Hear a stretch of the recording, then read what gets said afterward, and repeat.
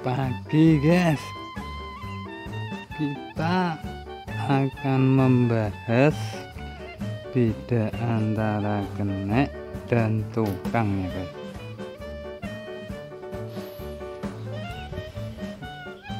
Bedanya apa kenek sama tukang? Pertama itu guys, skill. Kalau tukang itu harus punya skill yang mumpuni guys, untuk bisa membangun sebaik mungkin, sebagus mungkin guys ya. Kalau kenek enggak usah skill guys, kudu punya tenaga aja sih. Soalnya kenek hanya buat ngaduk dan mempersiapkan apa yang dibutuhkan tukang. Lalu yang kedua, bedanya itu di apa ya guys ya, pikiran guys. Di pikiran tuh paling utama ini guys.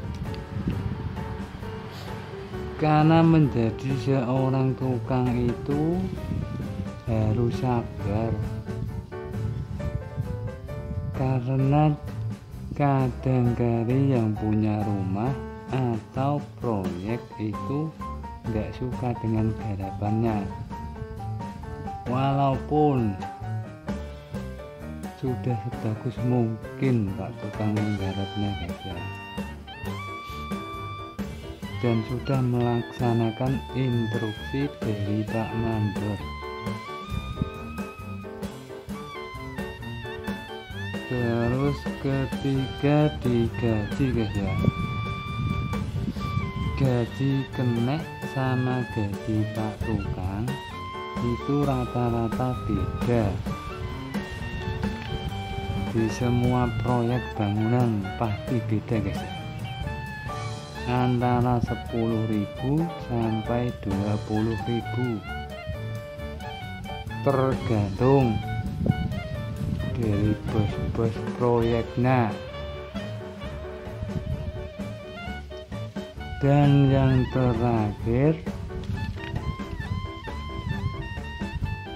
kenek tidak harus bawa alat seperti cetak dan lain-lain tuh yang dibahas dalam video kemarin tuh.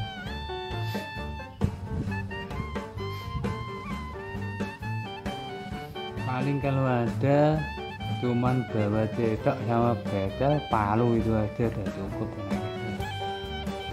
Kalau tukang kan enggak, harus komplit semua guys ya. Kalau nggak komplit nggak bisa dibilang tukang.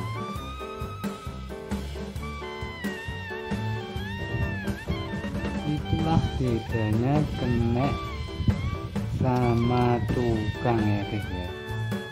Kalau kamu mau gabung atau masuk ke proyek bangunan guys ya, jangan harap dulu langsung jadi tukang guys ya,